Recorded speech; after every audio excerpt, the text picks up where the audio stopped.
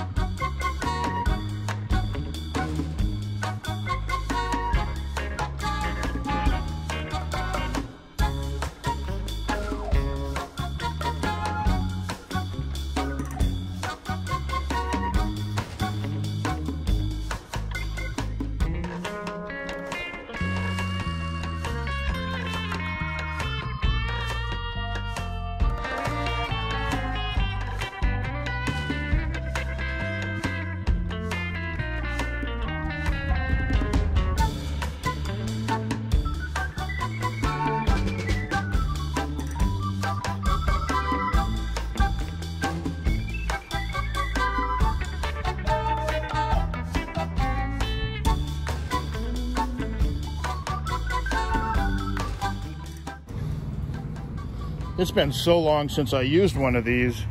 I might be dating myself here, but do you remember when these used to be free? You could just pull up and pump air. It's air. Why does air cost money? I get it. There's a machine here. Somebody's got to run it. It's a business. It's a luxury. It's a service. But still, $1.50 for some air? Huh. $1.75, $1.50 on coin, $1.75 on credit. Ah!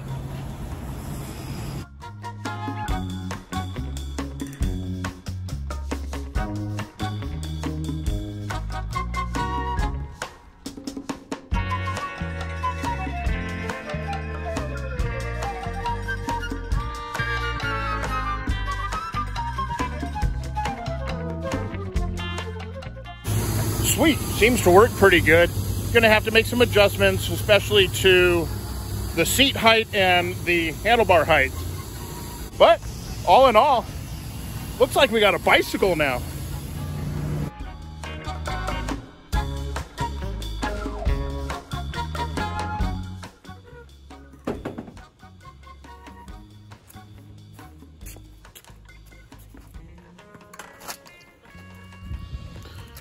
So I'm not sure if it's here that I make the adjustment, that would be an Allen wrench, or if it's down here, which would just be a normal wrench to make this go up. I'm thinking it's, you loosen this, raise it up. This one is definitely an Allen to make the seat go up. Actually, an Allen on both sides. So you need two Allens.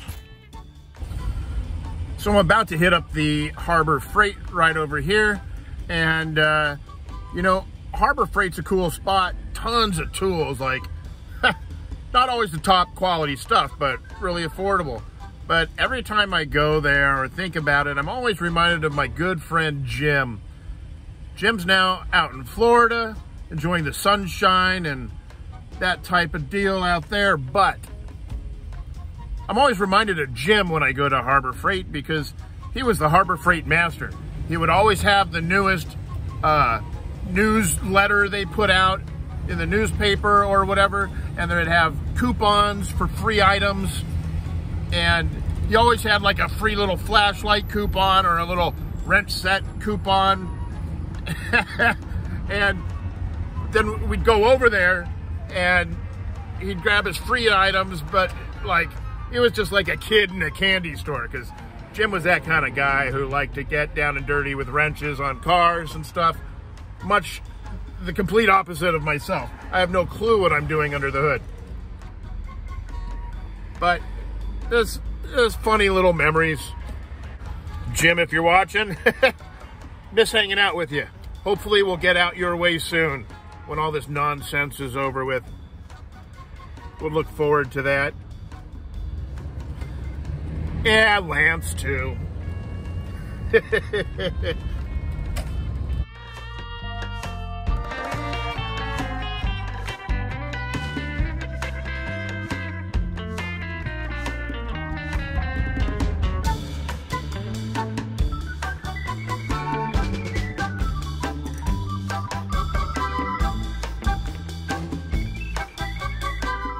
Well, of course, Harbor Freight had what I wanted after I walked around the whole thing like 3 times and finally found it. But I'm not waiting in that line for 1 wrench. You kidding me? The line's going halfway down the store. So I'll come back like early in the morning on another day. So today, not really a whole lot exciting going on. Whatever, just another average day. I got a bike out of today, which is pretty cool. I need to get a bike holder. I've been looking at some, maybe one that mounts on the trailer hitch, or one, maybe, you know, is it time to get roof racks? I don't know yet. The only thing I could think of using a roof rack for is for that bike. But although if I got a kayak in the future, that would make more sense to have a bike rack up there, or a have a rack. What is it called? A roof rack.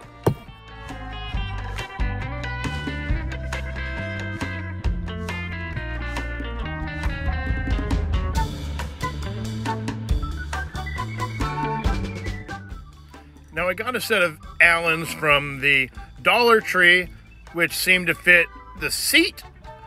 Got that adjusted all right. But it turns out that I didn't have the correct size for the handlebars, which is what you need to adjust to raise them up. Well, I'm sitting here in front of my parents' house. I just made them a delicious dinner of shrimp tempura and beef and broccoli with some steamed sticky rice.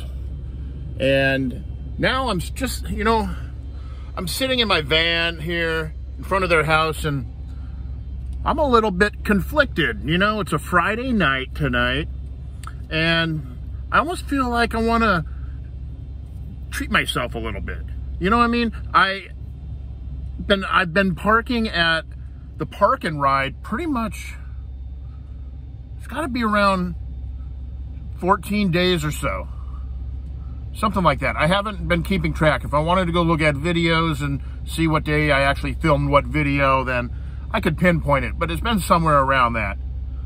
2 weeks or just over 2 weeks. Same every night at the Park and Ride.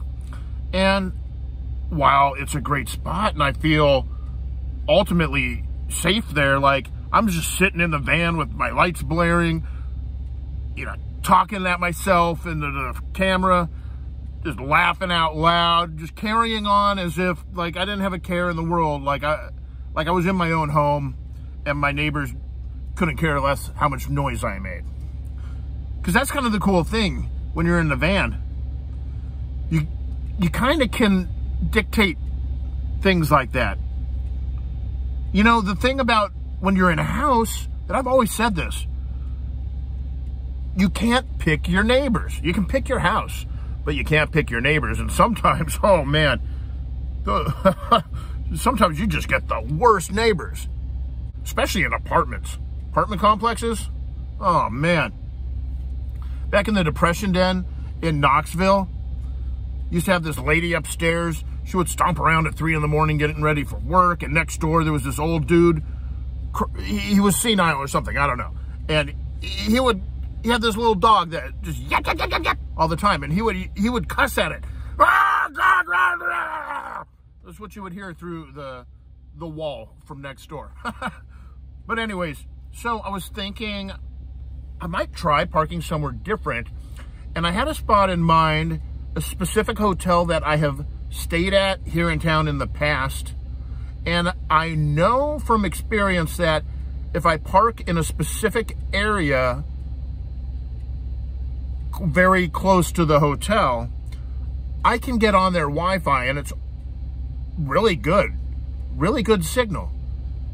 And actually, it's a little bit of a secret because the last time I stayed at this hotel, the internet for some reason was not working in my room. So it was the manager, whoever was working the front office at the time. He said, here, just use our admin Wi-Fi, the in-house administration Wi-Fi. They got two separate signals, one for guests, one for people that work there, basically. And so he gave me that password. Well, come to find out, that Wi-Fi is stronger signal for some reason, and it has a wider range. So I parked at this spot before, just hanging out, and just for giggles, I said, well, let me see if I can get on the Wi-Fi. And wouldn't you know it, sure enough, perfect Wi-Fi. So I'm kind of going back and forth what to do. And I don't know, we'll see what I decide. Part of me wants to just go right back to the comfort of the park and ride and not have to think about anything. The other half of me says, hey, treat yourself, go stay at the hotel, you know, watch some movies online or whatever. But then I'm gonna be looking all the time, you know, there's people coming and going. It's a Friday night, there's probably gonna be late night activities. I don't know.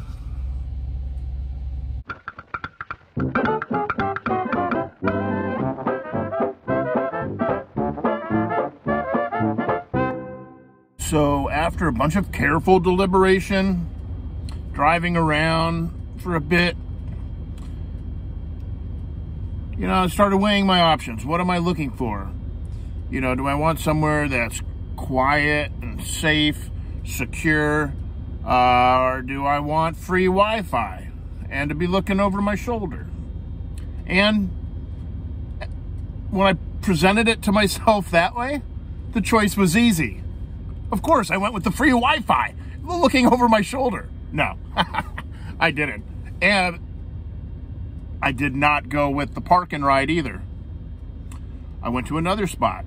Not going to give it away. That's about all I'm saying on that. And I don't know if you can see it. Yep. It's actually raining outside. I was sitting here editing a video and I heard something. I thought it was, I'm parked under a tree, so I thought maybe something was falling on it, but it was steady and consistent. Sure enough, it's raining.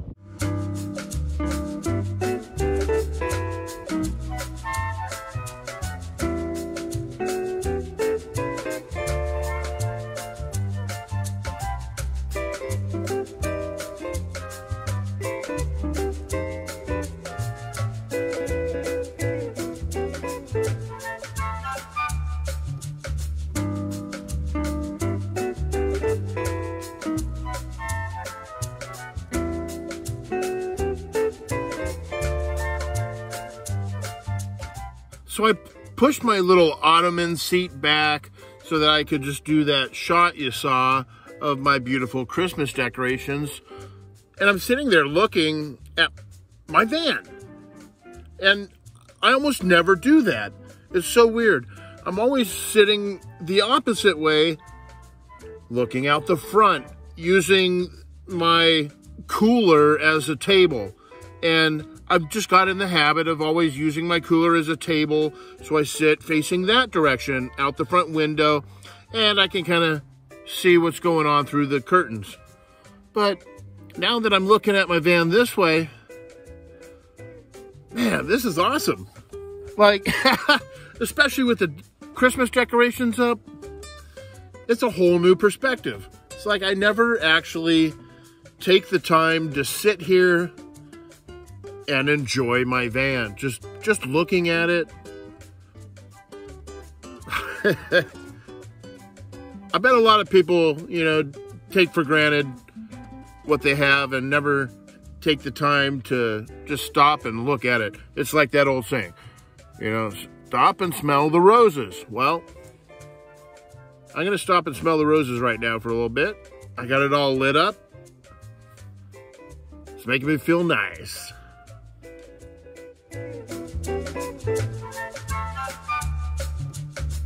bye.